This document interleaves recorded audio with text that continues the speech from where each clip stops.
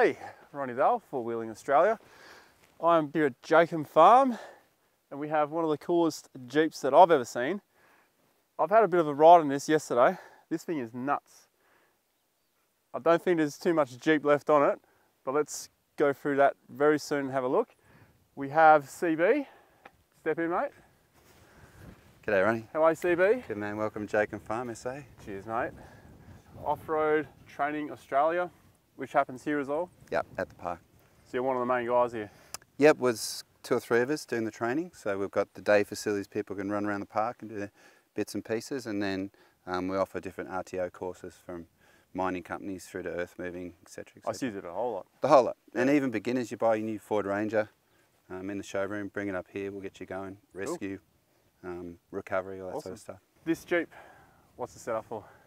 Initially built hardcore four-wheel driving West Coast Tassie high country, semi-comp truck, not going to compete, don't have the budget, but I wanted to be able to follow comp trucks. I think you pretty much got that down pat. Thanks, Ronny. From what we saw yesterday. Yeah. Far out. All right, so how much percentage of this is still Jeep, you reckon? That's Jeep, but it's aftermarket, it's blacked out. Basically, chassis Jeep, body's Jeep, everything else is rebuilt. And that's the way I knew coming into the project I was going to have to spend a lot of money to get it right, because it is Jeep. Prior to that I've been Nissan, Toyota, etc. So I knew that you'd be silly to come and get a Jeep and do this without the budget to do it 2 or 3 times. And that's pretty much what's happened. I've had to, one set of suspension, gone wrecked, one set of this, gone wrecked, this, that. It's been a lot of things. Yep. And gone through a lot of stuff. And 6 years on, she's finished. 6 years on? 8, actually, 2010. Oh wow. What motor? It's the same as your dad's motor, actually, the 3.8 V6, but it got dusted in Cape York. The air cleaner failed totally. Air came through the actual Jeep filament. We had it rebuilt with no Jeep in it, just custom rod motor. So it's supercharged, intercooled and forged everything. Modified cam, hollow top pistons. We'll get to that when we get to the engine bay then. Yeah. It's a manual or automatic? 6-speed manual, it's got to be, it's a Jeep.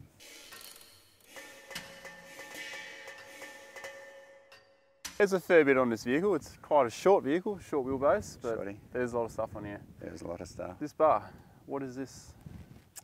Bar is a chop down. Originally it was out to here. AEV, which is American Expedition Vehicles. I don't know if you've heard of the brand, but no. Yeah, it's kind of the ARB of America in Jeep. The guy Paul Harrigan, who started the company, used to work for Jeep as an engineer. So he's crazy. He got the CAD drawings to the JK before it came out. Jeep gave him the whole car, and he designed all this stuff on his computer 2 years prior to release. Cool. He's made that, suspension components, etc., and a wicked back bumper bar, which we can look at later. It's probably the best feature on the Jeep. Warm winch on Dyneema rope. What Correct. size is it? 9500. And that'll be more than enough for this vehicle. Correct. It is actually pretty heavy, isn't it? Now it's engineered with a GVM upgrade, so loaded camping. I weighed it the other day when we went across the Nullarbor. It was 2.9 tonne. Wow, that's getting up there for a small car, isn't it? And GVM upgrade. I think GVM's 2200 for the shorty, so I got a 750 upgrade with a 37 supercharger, lift, etc. When I got it engineered. Wow. Yeah. That's pretty impressive. Yeah, but most of the weight is in the axles, drive shafts, and down low, because that's where you need it because of the power of the supercharger. I kept snapping axles and tail shafts and drive shafts, and it's all good now. We'll get to all that. Side rails? Took them off. You probably don't even need them, do you? No, it's being a shorty. This is the Rubicon model, no stickers, but hence JK Ruby. It had steel rock slides, that's part of the Rubicon package. Oh, they come standard with them? Yep, they come standard, but in the effort to save weight and keep centre of gravity low, I re-engineered the brackets and went and got the base model plastic steps and put them on, but I still got a bracket that I can put into the actual side step steel bit and high lift the jack off the underneath of the plastic. So if I ever smash a plastic, there's heaps of them lying around the back of TJM or ARB, I can just go and get another plastic step. And it saved like 50 kilos. That's really interesting. That's the first time I've ever heard someone go the other way around. Yeah. But you obviously don't need them. Yeah, well, everything on the car, being a shorty, has to have 2 purposes, or it doesn't go in the car. Fair enough. Let's at a rear bar, and I have an extra camera here because there is so much going on. What may seem just like a rear bar from looking at it from the outside, once you pointed out everything, let's go through it. Cool. It's crazy, the amount of stuff that's on here. Yeah. So for me, Ronnie, I guess it was about, I didn't want to do an external roof rack because Jeep is soft top. For me, that's what Jeep is. It's the only soft top four-wheel drive in the world. So I wanted to keep the heritage of Jeep. So I didn't want to put all the stuff on the rack. So I had to find a solution where I could put all my stuff somewhere else. And this is what it is. So again, like the bull bar, AEV is the brand. Starts with a bumper, like most bumpers. You've got your bash points, etc., etc. You've got a tow hitch, stuff like that. But where he's got clever is to save space, where there's wasted space, he's molded out of kayak type material water tanks. It's empty right now because we've been at camp.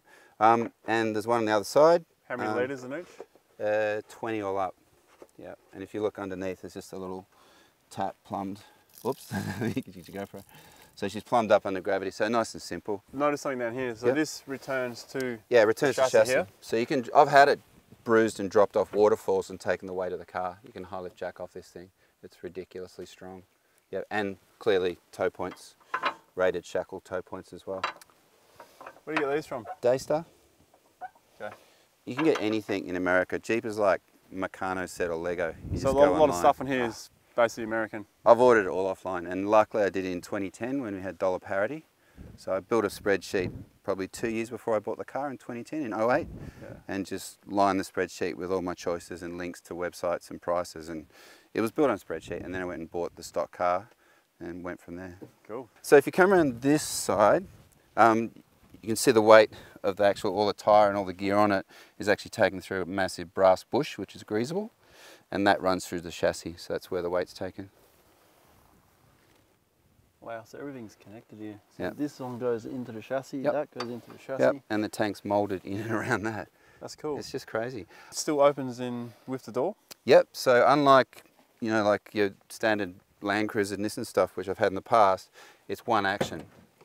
So it's off the door, there you go. Yeah, that's cool. It's linked to the door. There's like a little parallelogram type linkage in there. And then there's a little nylon bush which stops it rattling. Oh, yeah, this one here. It's adjustable, so when it slams shut, it seats up, and it's all one system once it's slammed shut. Okay. So then I guess it allows you to put into the system, crazy, but a long handle shovel. So that's not tied in? It's not tied in. It's been all around Australia. It just fits, just gravity. So again, one less thing to go wrong. There's no straps, there's no latches, no nothing. It just stays there. It's pretty cool. Steel rod running the whole way up for brake light, which I guess is a legality. Jet indices spotties, one spread for camp, one spotty for reverse. CB aerial there. Don't ask me the DBD or gang. It works. Looks like a 3. Is it? Cool. That's the 3. Now I know. Or a 2. It works. And sand flag. You know, the old. That's a water tank. Right? No, it's fuel. That's fuel. Gallons. US gallons fuel. So it's actually fuel. So it gives me another 40 litres. Again, to keep things simple, there's no taps or pipes. They supply you with a jiggler siphon. So you just put the jiggler in through the tank and jiggle away you go. Oh, because that's right there. Yeah, it's right there. So basically, you go from there to there. Yeah, close her up, jiggle it in, 40 litres, away you go.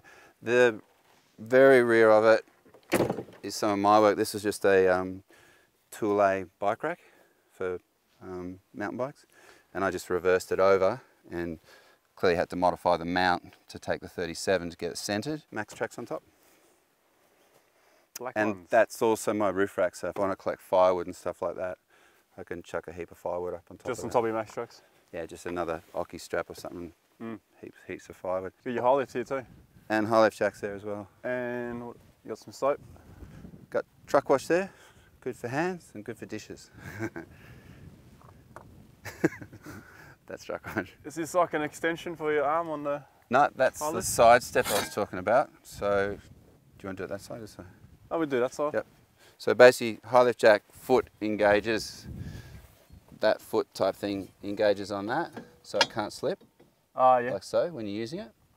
And I haven't got the pins in the drawer, but basically, the steps I talked about, I've made a massive bracket back to chassis, and you pull that rubber cap off there, and that basically slides in.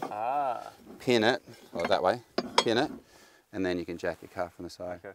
So I lost that ability when I took the steel sliders off, but I made sure I retained it with the way I designed it. This is the most excited I've been shooting a Jeep. Well, you're normally frustrated with your dads, from what I hear. Yeah.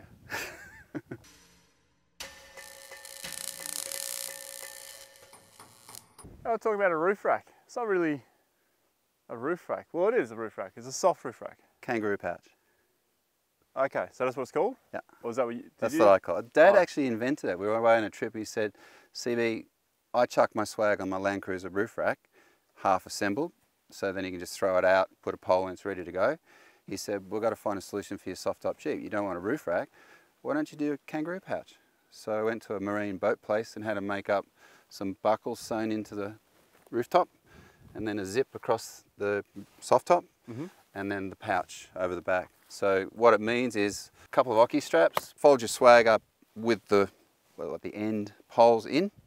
So you just fold your swag up, end poles are in, sleeping bags in there, pillows in there, it's ready to go. Yeah. Just take the center post out, chuck it up, strap it on, you're ready to go.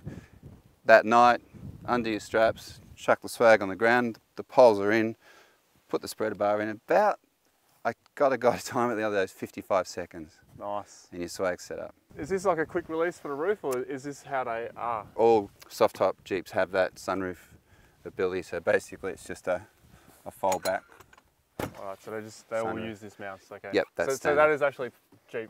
That's Jeep, and this is Jeep. It's just the buckles and stuff I had custom made from a boat canvas guy. We already spoke about your comms on the back. Let's just include lights here. So we have 50-inch. Yep. Rigid Industries. Correct. Double row light bar. Does that throw light back at you in a white bonnet? Yeah, I guess that's why I've left the covers on. I don't really use it anymore. I don't do a lot of night driving anymore. Okay. I've got the spotties on the front, and when I do need, I'll just take the clips off. And I got the 9-inch LEDs up the front. They throw out a decent amount of light? 800 metres. That's all you need. If you're playing around in the dark, you'd probably be in a place like this anyway, wouldn't you? No, I'm rarely in the park and driving the park. I'm only expedition overland, so high country, west coast of Tassie, stuff like that. Okay. But we like to camp at 3 or 4 in the afternoon, so I'm not like you. I'm not a night driver. Fair enough. That's a young man's sport. We like to be around the fire by 3 or 4 and just chilling out. Yeah. Just taking what we're there for. Fair enough. Yeah. You just called me young, I'll take that. These are upgrades, obviously. Yeah, everything on the car is LED. So top to bottom is LED. Well, visibility is one thing, but it was more around comfort. Being a Jeep, sometimes stuff comes on, ignition stuff that shouldn't be on, doors lock that shouldn't lock. That's a Jeep, man. They just have gremlins. So I didn't want to have lights on all night, flat battery. So basically I can leave every light on this car. I've tried it all night and I can still start the car.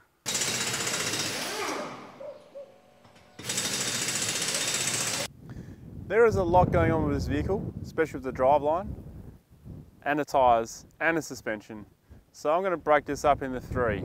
We'll start with the tyres. You run a different set of tyres for Victoria High Country, which is sort of rocky stuff for mud and rocks. Mud and rocks. And then you have this combo here, which is for sand. Correct. They're both 37s, and the car's been engineered for 37-inch tyres, hence all the bigger diffs, etc. We can talk about later. 20-inch rim. So I wanted to keep a reasonably low profile for on-road handling, and then an all-terrain Mickey Thompson tread pattern, which goes good in sand, goes really good in sand. And these are the aggressive all-terrains? Yeah. How do you rate these? Excellent. On the highway, in the rocks, the hook up, balance beautiful. I'd get another set for That's sure. That's pretty good for a 37 to balance. Yeah, you can balance them. Yeah, it's crazy, but you can. So you said these are 20-inch rims. XD Rockstars. Kind of got them to get as open as I could, get airflow into the brakes, because obviously the car's now about 2.9 tonne loaded, so it needs the bigger brakes to pull up. And that was part of the engineering package, the Willwood brakes. Fair enough. So your other set, what are they? Same 37. They're a Pro Comp, extreme mud terrain, so pure muddy, on a 17-inch rim, Pro Comp rim. So less rock rash and stuff, and for high country and Tassie, that sort of stuff. And a lot of rubber. A lot of rubber. a lot of grip. They hook up really well. What PSI would you put these on for a place like this where it's a bit of rocky, a bit of sandy? Yeah, so right now, 14 on the front and 16 on the back. Wow.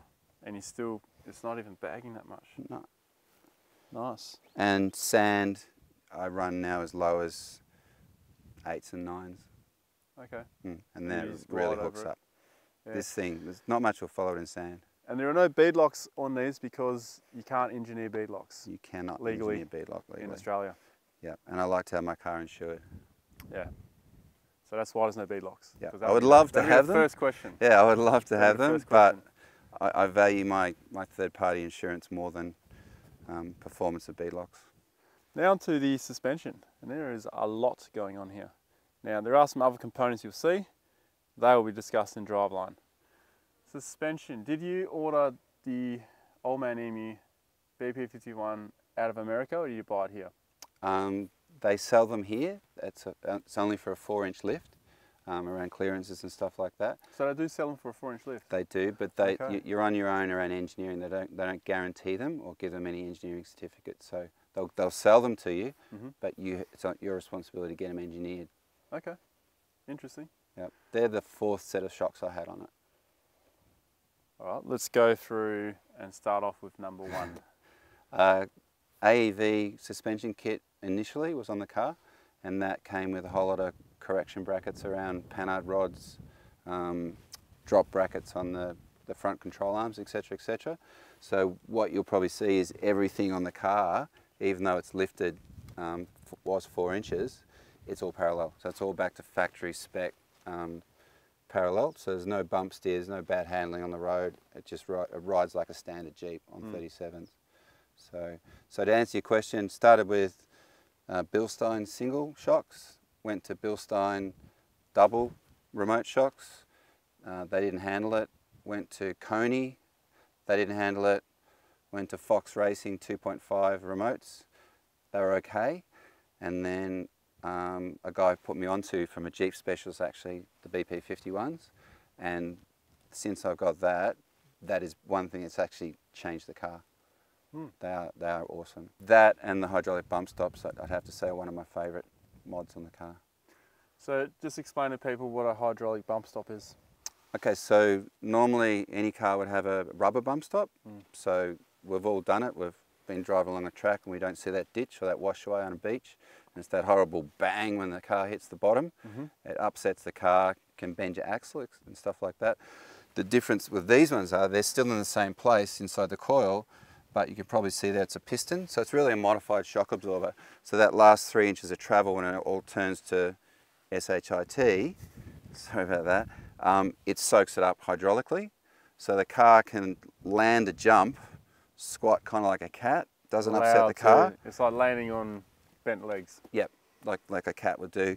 And then you can just accelerate out of it. So it's often the key in the start of a sand dune. You know, you can have as much momentum as you want to try and get on a sand dune, but if you get that bump and hit into the face of the dune, you've washed off all your speed and bent your front axle. This thing, go.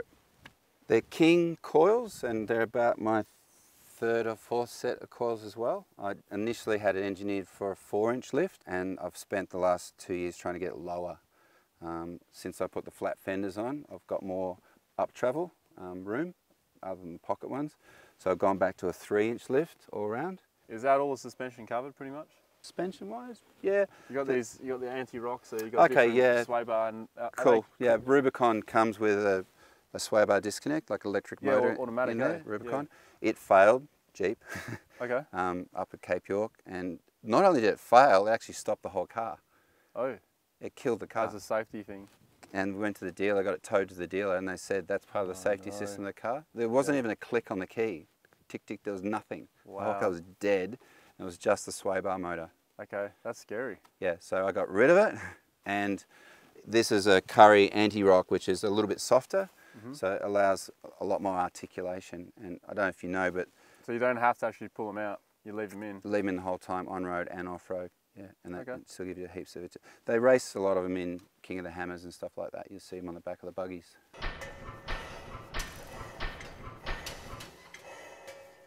We are laying underneath the vehicle in the shade, out of the wind, and we're going to talk about Driveline. So Dana 60 front and rear. Are they Ford 9-inch diffs? Pretty much the equivalent. That's the easy way to think of it in the Ford world. and that was the requirement to run 37-inch tyres. I've had a 9-inch Ford diff in a Falcon before, and that was unbreakable. Yep. The actual bearings on the wheels, because I've done a few bearings on them now and seals, they are identical to Ford 9-inch. So when you go to the bearing wholesaler place, you ask for a Ford 9-inch bearing and oil seal. Okay. Yeah, axle seal. So it's pretty much the same thing. Yep. And the ones that were on it, although Rubicon gets Dana 44, I toasted both of them quite early on with a supercharger and the power the motor's making. Ooh. So they didn't last that long. And on the front you have those nice orangey things. I've been dreaming about putting those in RCV. my front diff for a long time. Yes, the Yeah. RCV. Chrome Molly CV axles all the way into the diff centre, Yeah. which is the 9-inch diff. Yeah, that's one thing that's made in America that is unbreakable, unlike most other things. They're rated to up to 1,000 horsepower and racing. So you're allowed to race them as long as you don't put more than 1,000 horsepower, and they're guaranteed for life. Nice. That's confidence. Yep. You need it for your cruiser, bro. Yeah, I know. The weak point is the front centre though. Yeah, true that. Drive shafts. So being a shorty, given the amount of flex it has in the back and the very short tail shaft, it has to be double carbon. Instead of having one universal joint, which allows it to flex, it's got a universal joint backed up by another universal joint. So it's kind of a piggyback universal joint. Okay. So it allows it to operate at extreme angles, being a short wheelbase. So that's double carbon. And they were rated, I think the Spice, I think Sabrand or something, they're 1310 was the rating. I've blown 2 or 3 tail shafts again on some horrible tracks at the wrong moments during wheel stands and stuff. Okay. It's not pleasant. And I've upgraded now the tail shafts to 1350 universals and bigger shafts. So, okay. So that's kind of like a Ford F250 would run now. I'm running, pretty much all my gear is Ford F250 equivalent. There's a lot of power and torque now, and also just the fact that the 37s and the low gearing on this, it's got an 80-to-1 reduction transfer case. So first gear is ridiculously low. I noticed that. And if you're in full traction on rocks, the amount of torque that's multiplied through the driveline is just not worth thinking about, and that breaks stuff. So hence the strength that is needed. First gear low on a Land Cruiser 35s is extremely slow as well, but I think you were in second gear low and I was still catching you. Correct. Yep. Coming in here. Yep. Yeah, you're well at first gear low, idle at 800 RPM, you'll walk much faster than it.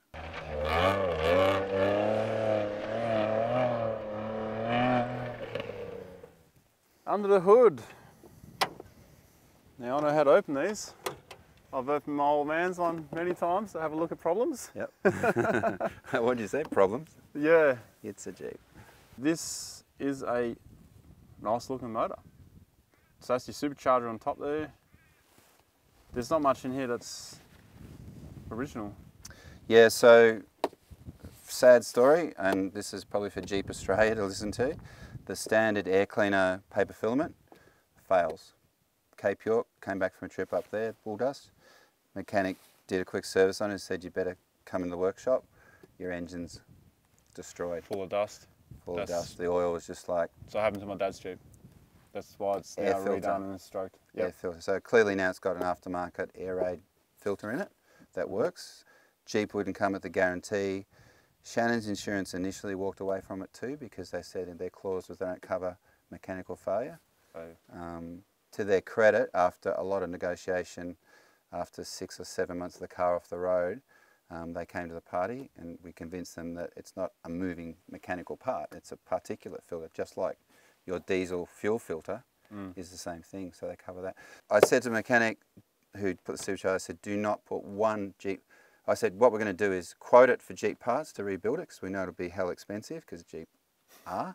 But we're going to get a check off them, and we're not going to put one Jeep part in the motor. And then we went and built a rod motor, basically. So it's forged pistons, custom this, hollow top, that, elliptical bearings. There's very little Jeep left in it.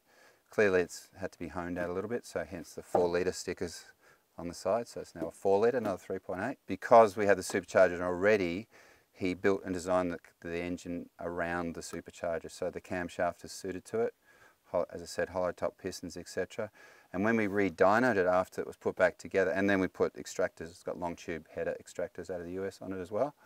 And then when we dynoed it from what was an original motor, because we did the figures before the supercharger went on the standard motor, and the finished motor, we used the same dyno. It pulled the torque curve down by 2,000 RPM from 4,000 down to 2. Power curve was about down by the same amount, but pleasingly power went up by 110% power off factory, and on the brochure it's got like 150 at the flywheel, so I guess now it's got 330 at the flywheel, but the torque went up by 120% and way down the low. It's pretty good for petrol. Yeah, so it's probably my favourite thing on the car now. The key for a petrol to get torque would be a supercharger, right? You get the air in straight away. Yeah, so it's belt driven, so there's a bit of parasitic loss off the engine because it's got to drive the turbine, so to speak. But basically air comes in through the supercharger, gets compressed, and would normally come out at, I don't know, 120 degrees Celsius, quite hot because you're compressing air. That's when you need the intercooler because you don't want hot air going in your engine. So it goes into an air-to-water intercooler, through that heat exchanger, and then back into the inlet manifold, and that goes back in at about ambient temperature, 35 degrees Celsius. And we just kept it really mild. It's got, I think, 12 PSI boost, that's it. So it's a really safe motor. Is it pretty waterproof, this motor as well? Bomb-proof, yeah. I've had it over the bonnet many times in the high country. Yeah, one thing the Jeeps do is the ECUs and stuff over near you, they're really well sealed. And unlike your Cruisers, this is one thing the Jeep has over Toyota. It's one of the few things. The alternator's in the right place from factory. 2 batteries or one here? Yeah, the dual battery, that's... where's the other one? That's a cranker. It's behind the passenger seat in the cargo area. Oh, okay. Diff breathers from your Dana diffs over there. Transfer case, gearbox, and both diffs. And your horns? Nah. I haven't heard those yet. Nah, bit of bling. Like a truck horn? Or? Yeah, well, it looks like a truck. It's got to sound like a truck. Bonnet's aftermarket too. You might not have noticed that. Oh, I didn't notice that actually. Again, that's an AEV, same brand as a bull bar and that. This guy presses them. They look like factory because they're fully pressed like a factory one. As you'd imagine, air comes over the front of the car, hits this lip, and then it creates like an eddy, like a reverse waterfall.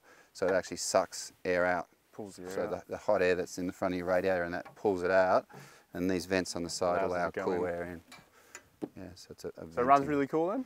Runs really cool, man. Like, do you have numbers on your cold water temp? No, it just sits, the needle of the gauge sits in the middle, and I imagine that's around 95 degrees. The mechanics have measured it. What size exhaust have you put through it? Because you've got the extractors. Yeah, extractors into 2.5-inch stainless all the way through. And 2.5 is what you recommend for this motor? Correct. Cool. With a supercharger. I hope you guys got a notepad. There's a lot going on here.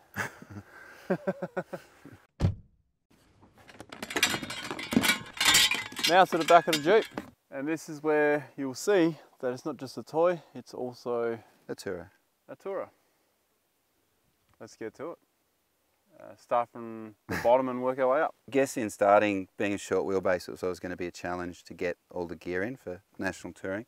So everything sort of had to have 2 purposes when I design stuff. And again, soft top, not running the hard, I've got a hard top, but running the soft top, you've also got to be pretty clever because you tend to lose a bit more space with the soft top as well. The hard top tends to be more square. So there's some challenges there. So I don't know, where you want to start? Black Widow drawers. Yeah, let's go there first. So pretty much everything there to repair it on the road. Toolkit, oils, etc, etc. That's that one there, and then pretty much kitchen there. Chopping board. Bit of your favourite Snow Peak gear. I rate it, it's pretty high. Salt, pepper, tea, coffee, burners, billies. So that's all pretty modular, and it goes deeper, but you got to sort of dig stuff out after that. Okay. So that works. That's there all the time. So I never unpack that. I actually don't drive the car much during the week. It's just an expedition car. Pretty standard for everyone. There was space to do it, so drop down table. Cool. Looks like a DIY job, that one. Yeah, I made that one. Piano hinge, so it kind of takes its own weight, and the reasoning around that was you can work on it without too much weight on it. Once you get a fair bit of weight, I've got the option of that. Yep. Okay. But that prohibits that, so obviously that's why it's loose. That's why it's loose, so you can still do that. Handy magnetic light here? Yeah, just a little cheapy LED, always handy for something. And just, I guess, toiletries, toothbrush, all the bits and pieces you want to get to quick. It's not a first aid kit. That's the first aid kit there. Okay. But that's an old stick. It used to be a first aid kit. 40 litre? Yeah, I think it is 38, 40. Obviously I bought it 8 years ago. I kind of forget now, but it's the good old MSA drop slide. You've all seen them, so I don't need to show you that. One of the best modifications I made to it was that fridge cage. Yeah, keep things when going. Yeah, and you'll see it when you look at my recovery gear on this side. I can now pack right up to the fridge and not have everything sort of falling on itself. With all this recovery gear in here, yep. How do you get to it? Do you get to it from the window or? Ah. Yeah, it's like I've never seen a soft top Jeep before. Yep. I haven't. Okay. Not up so close it's a anyway. huge benefit. So I always carry a spare tent for emergency. Mm-hmm. Yep, I always carry a spare sleeping mat. Again, so if someone gets injured or hurt, hypothermia, and they've got a back injury or something, you can deal with them on the spot. And I carry a spare sleeping bag as well. Okay. So that's just a safety thing. Again, always carry a tarp, lean-to tarp, same situation. If the weather's bad and you need someone to work on them, first aid, you can cover them up. And the other reason, this is a great ripper tarp that I can put on here, and with some poles, that's my awning. So it's like your awning. Yeah, it's a killer awning. So it's on there. Recovery gear, so you got, straps. Yeah, you got your tree protector. To keep it American, it's actually bubba rope. I don't know if you've seen that stuff. Yeah, I've been wanting to give that a go. Yeah, so it's killer rating bubba rope. Is that 40% stretch? I think it is, yeah. As opposed to 20? Yeah, I think it is. Strap? Yeah, it's ridiculous. Nice and gentle? Yeah, really gentle, really gentle. So that's the bubba rope and the bubba thingamajig. Stop it rattling. Ah, yeah. Store it in there. And that's always handy. Killer jumper leads. I call the car, people call it the TARDIS, because when you open it up, you start unpacking it, it's bigger than you think. Everything just starts coming out of it. Like a rabbit's hat. Like a magician's hat. So the old tyre plugs and stuff like that are there. These thing. And then that's what you spoke of before. That's the auxiliary that's the other battery.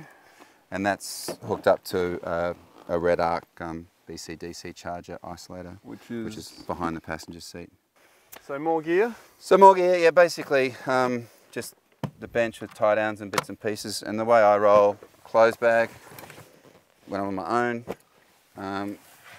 Drifter, always good for bags of stuff. So tent pegs and another tarp, a few bits and pieces.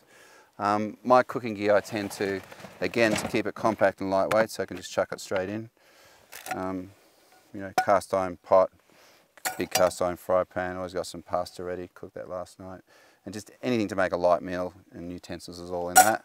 And that way it can tie it down, it's modular, and it always stays there. So that's that one there. Clear lid so you can see what's in there? Clear lid was actually key to it, actually, yeah. And you inspired me to buy this one. I watched one of your early vids. You've seen this one before? Yep, fire pit. Good old fire pit, which is a winner. That's always in there. This was my favourite Christmas present from my missus. Yeah, they're good. After I saw yours. Yeah. Yeah. I don't put hot coals on it like you do, but I saw that. Crazy. That one there. Spare sleeping bag. Wash up tent. Spare hat. Sponge. Killer garbage bags. I don't know if you've discovered these, Bunnings. No. They're actually masonry bags for Jeep rocker guys and stuff. You could put concrete in it and masonry. And so when you split. Yeah, they do not split. They're killer. You buy them in a box of 2 rolls. How much is it? $15. Really? Yeah. Nice. They're absolute killer. Yeah. So they're a winner. They're always in the car. And then all my fluids basically is there ready. That's handy. Shoebox. The Mrs. Country Road. And one of the probably most important things I've realised because of the remote stuff I've been doing a lot in the last 5 or 10 years is a bug out bag. Petrol car, if it burns down and I'm in the middle of Simpson, what do I need basically? So it always lives near the driver's seat here, so I can crash into it here, grab it out, and I've got enough to survive. I've got water, every single survival thing is in this bag, from energy bars to space blankets to first aid kits to matches to, it's all there, everything. Okay. And my sat phone is either here and my Spot EPIRB, or it's right beside my driver's seat.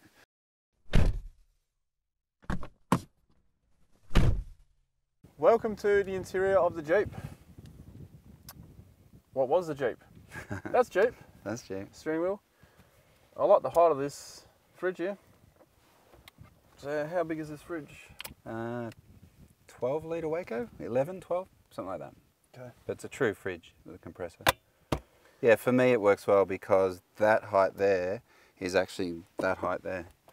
So on long trips I can do 10, 12 hours in a shorty. CB radio. CB? CB. CB. Yep. Copy CB. Yep. So that's one of the hidden ones. So being a soft top, that's normally in the glove box because I like to keep the cabin with no thieves seeing stuff. Ah, righto. Because it's just one knife and you're straight into the car. Out of sight, out of mind. Yep. That's your nav system, I take it? Yeah, just an iPad mini I run Hammer maps. I find that quite adequate. Pretty good. You can run your tunes through it to the radio. And you got a RAM mount. RAM mounts rock. I really rate. Finally got one. Yeah, I rate them. They are awesome. Yeah, especially the X mount. I've got one for the phone too that I didn't bring with me this time. Normally X mount the phone there as well. Okay, behind me is a organiser. Yeah, pretty much organiser. And you go to for, I guess, worst case scenario, bird book. Oh yeah? Yeah. So when you're around camp, you always got to check out the birds. I should really get one of those for the They're really good. They're cool. Yeah, it's a good point of interest for customers as well. What bird's that? Yeah. It's a black one with a red beak. Yeah. Safety wise, good old glass breaker handy for rollover. If and when it happens, someday it will. And your Spot? Spot EPIRB, same thing. 3rd gen? Yeah. I've got the 1st gen. Yeah, all good to go. Head torches where they should be, ready to go. Where's your compressor? You're sitting on it. Oh, cool. Yep. So you flip the seat forward and you can get to that then? Yeah, just the fittings under there with a coil of hose. On your BCDC chargers behind here? It's directly behind you with a fuse box as well, and that's feeds straight through the back battery. Okay. I think you mentioned your comms are behind here as well. Phone, yeah, got a dry box. Radio. Sat phone, a couple of radios, stuff like that. Okay. What's behind your seat then? Spare backpack, and under my seat, because I do a lot of sand work and sometimes on my own, there's one of those sand anchors, you know, the steel sand anchor thing. But I've somehow managed to break it down and fit it under the seat. Oh, so it's like flat packed? Kind of flat pack, yeah. Cool. Yeah, it fits. Head torch, there's a good spot for head torches. I've really got to start doing that myself because I keep bloody losing one. This interior, this doesn't look like my dad's interior. Correct. One of the reasons I waited to buy this model, it was the last of the JKs that still had a lot of steel exposed. So I had a little bit of heritage back to the old Willys Jeeps and so the BJ40 Land Cruisers. So to make it look a bit more steel, because it was white, I had this whole panel taken out and sprayed white. So it kind of matches white metal, but it also brightened the whole dash. So it's the same panel but you painted it? Yeah, same panel painted. That's a custom panel for all the rocker switches for lights and compressors and stuff like that. Oh, cool. And then you can probably see a lot of billet aluminium around. So everything here is it's just Toy Town in America. You just order online and it comes in the mail. Sounds dangerous. Billet, yeah. yes. Very nice. Q&A on my soda stream today. Cheers. Cheers, mate. On the lemon squash. First question.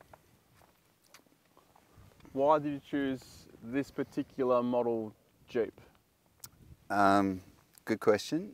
I guess earth-moving background in Melbourne, that's my heritage. So always playing with trucks and tractors and driving. I grew up on BJ42s and driving them, high country sort of stuff, dad's stuff, and built when I was 16, 17, a little F10 Daihatsu. Did a huge modification, chassis up, every bolt replaced, Celica motor, etc., etc. And that was my wicked little go-to soft top, hard top car in the day, in a shorty. So I've always had an affection for shorties around ability in, you know, rock ledges, climbing, creek beds, manoeuvrability, all that sort of stuff. So it was always going to be shorty.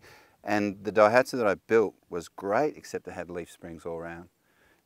When the JK was coming out, I knew that this car was going to be the ultimate car. 5-link front end, 5-link rear end, solid axle, coils all around, soft top, hard top, and finally a V6 engine, which I was always going to supercharge, and 6-speed manual. So it just worked. So how long did this build take? Bought the car in 2010, brand new.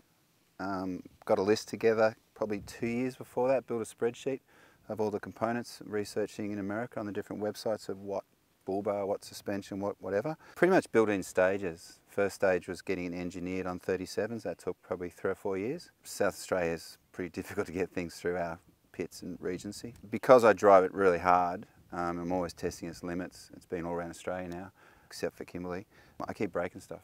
What I've found is stuff made in America is marketed beautifully, comes in a nice wooden box with straw, you pull out the box, you put on the car, it's shiny, it lasts a year, it either rusts, breaks or cracks or deteriorates. Not made for Australian conditions. Not made for Australian conditions. And so I had to build the Jeep as a tourer for Australia, so it just took a lot of testing product, breaking it, pulling it off, so 3 or 4 sets of suspension, etc., etc. If I came to you with a standard JK short wheelbase vehicle, and I'm not going to take it to this level because that's a lot of research and dedication, but for people who have a JK like this, what's the first 3 things you recommend for them to do, or is there more than that?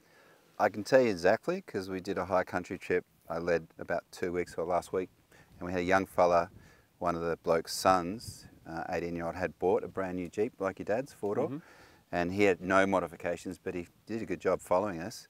And we had that discussion, and it's basically tyres. So you can keep the standard wheels, just get a set of 33s on standard wheels. You need a slight lift because they don't have great ground clearance as a standard Jeep. And 2-inch pucks, you don't need bigger springs, just put the spacers, like little hockey plastic pucks in. Okay. They cost like $100 for a set out of America. And for him, because we did a river crossing and the water came over his bonnet, he didn't have a snorkel. If it's high country stuff, snorkel. Easy to modify, very easy to modify. Yeah, they are easy to modify.